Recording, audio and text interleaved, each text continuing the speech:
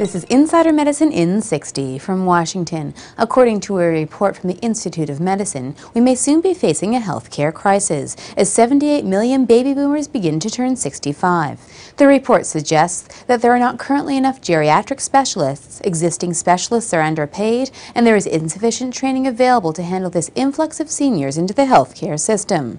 From Toronto, while rates of smoking in Ontario have dropped, marijuana use is on the rise. Between 1996 and 2005, the smoking rate has declined from 28 to 20%. However, between 1977 and 2005, the rate of marijuana use has jumped from 8 to 14%, and the average age of those who smoke pot has increased from 26 to 31. And finally, from Norway, new research has shown that those with high blood pressure have a reduced risk of migraines.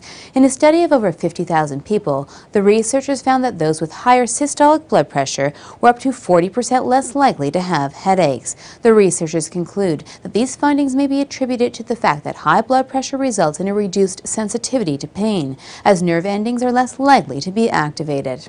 For Insider Medicine in 60, I'm Dr. Susan Sharma.